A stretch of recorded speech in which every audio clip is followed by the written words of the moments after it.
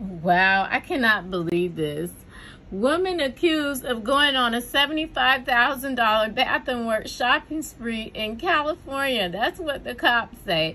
I'm telling you, what about this drama right here? So I found this article on the Charlotte Observer, and I was just like, oh my God. So a 31-year-old woman was accused of participating in a series of thefts. Now, I'm not going to go all into this right now, but I'm like, wow.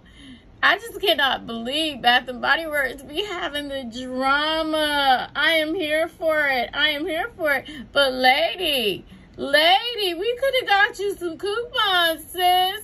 You did not have to go down here stealing from the Bath and Body Works, okay? If you watch my YouTube channel, sis, I could have told you how to do it.